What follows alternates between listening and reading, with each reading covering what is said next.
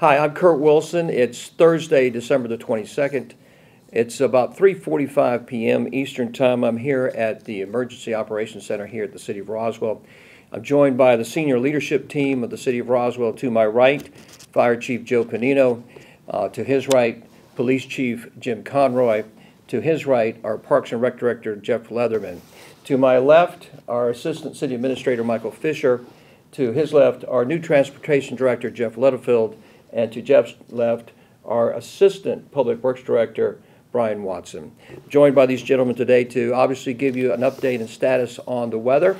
As most of you know, I've got an email here from me from Georgia Power. I'm sure a lot of you have gotten emails from a lot of your potential service providers about weather and winter preparedness, and so the steps that need to be taken. So that's what we're here today is to talk to you about the impending weather. As most of you know, we're looking at a 3-day weather cycle, perhaps most formidable that we've had perhaps in 10 years for a continued streak time. So the first thing I want to do is obviously the most important thing that I believe that City Council, Mayor, and staff did this year was when we began back in January, we began City Council meetings with prayer. So if you'll indulge me, I want to begin this message to you with a little prayer. Great God, thank you for this wonderful city. Thank you for all of those who serve us, who serve this city. Thank you for our residents. Lord, I pray, be with our city, protect our residents, help keep people safe. For those who are in need, help them to find a place of shelter.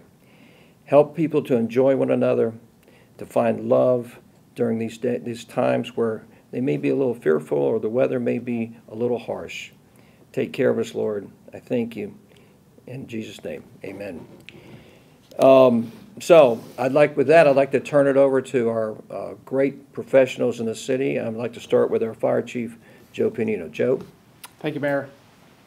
So for us, the main thing we're concerned about is safety. So tonight, we're going to see the chance for some rain, and then, of course, the temperatures plunging down into the single digits with wind chill well into the negative. So tomorrow, if you don't need to be outside, stay indoors and stay protected and stay off the streets, because we could see some potential for black ice. So we want to stay off the roadways to make sure our fire personnel and our police personnel can be out doing their job.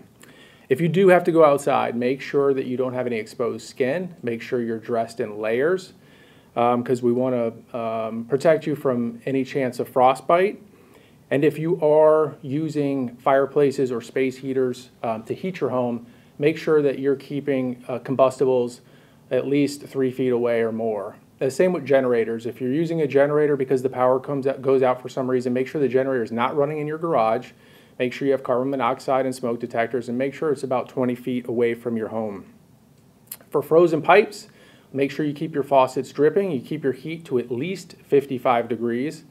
That way we don't have to deal with any bursted pipes, especially when things start to thaw out. We're anticipating having temperatures below freezing anywhere from 48 to 72 hours. So it's going to be an extended stretch of below freezing temperatures. And of course, make sure your pets are indoors. We don't want to leave the pets outdoors when we're dealing with these types of temperatures. Thank you. Thank you, Fire Chief Joe Panino. Now I'd like to introduce our Police Chief, Jim Conroy. Thank you, Mayor. As the Fire Chief mentioned, we've been monitoring the incoming weather front for several days, and we are expecting extreme cold weather. The men and women of the Roswell Police Department are here to continue serving our community, but during the next few days especially, they're going to be watchful for the members of our community that are more susceptible to the elements and to the cold weather. So they will be out looking for individuals, and if we find people who are in need, to make sure that they receive the resources to stay warm and safe. We will be working heavily with our community partners to provide the resources that are needed to make sure that they're safe and warm, especially through the weather and throughout the holiday weekend. Thank you. Thank you, Police Chief Jim Conroy, and thank you for reminding us of those who are potentially in need and how you and your team and the city is there to serve them. Thank you. I'd like to introduce our Parks and Rec Director, Jeff Leatherman. Thank you, Mayor. Just as you heard from both our fire chief and our police chief, safety is going to be the most important thing that we're thinking about over the next 72 hours. To that end, our community centers will be closed tomorrow, Friday. We will not be having our normally scheduled operating programs or operating hours so that we can keep our staff safe from driving in early in the morning, as well as our community safe. We want you to stay home, so we're going to close our community centers.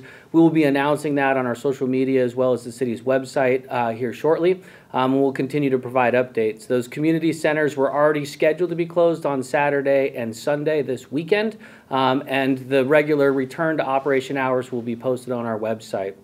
We also want to remind you that in these freezing temperatures, areas of our trail system will also remain a little bit dangerous, especially if we see frozen water and ice conditions on our roads. That will also translate into our parking lots and our trail systems, especially areas in the shade. So when you do come out as it starts to warm up in the afternoons, take extra precautions on our trail systems, in our sidewalks, and our parking lots to ensure that you don't see any ice, you don't see any hazardous conditions for yourself or for your pets if you're out walking your dogs in our parks and facilities. So please stay safe over the next couple of days.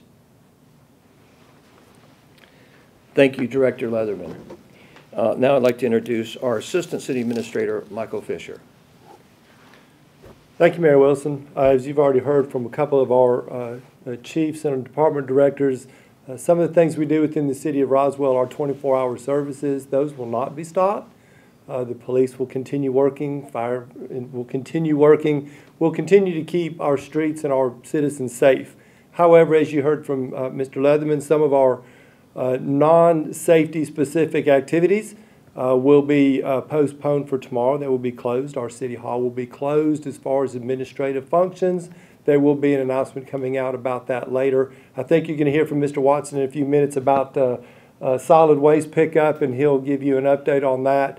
But just to let you know, if there's an emergency, there's something that goes on and you need assistance from the city, of course, call 911, talk to the people in charge. Otherwise, if it's an administrative function, we'll be back with you again the first of the week. Thank you, Assistant City Administrator Michael Fisher. Now I'd like to introduce our Director of Transportation, Jeff Littlefield. Thank you, Mayor. The Roswell Department of Transportation has crews reporting for duty starting at midnight tonight. They will be on rotation until the storm event ends. Our vehicles have been fueled and inspected for safety.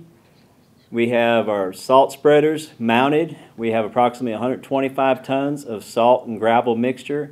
We also have approximately 10 tons of calcium chloride to help deal with the icy conditions that may arise. Our wood chippers and chainsaws are ready to respond to any downed trees, and we have traffic signal crews on standby to fix any downed or inoperable traffic signals. Thank you. Thank you, Director Littlefield. Now I'd like to introduce our Assistant Public Works Director, Mr. Brian Watson. Thank you, Mr. Mayor. On a bright side, solid waste services will be operational both tomorrow and Saturday. We will be closing the recycling center. We've got a lot of staff that work outside, and with these temperatures, we don't want them to be at harm's way, so we will be closing the recycling center Saturday, both Friday and Saturday, with next week's schedule as regular start again on Tuesday. Thank you. Thanks, Mr. Watson.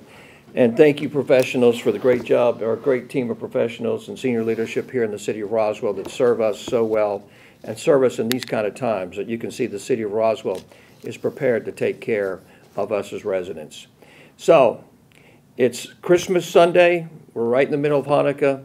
Take this time to enjoy your family, to enjoy one another. If you have a time, pick up the phone, reach out to somebody that may be shut in. Think about those who might need some help during these kind of times, and know that the city of Roswell is here taking care of its business, taking care of us as residents. Hope you have a great weekend. Enjoy this holiday, and God bless.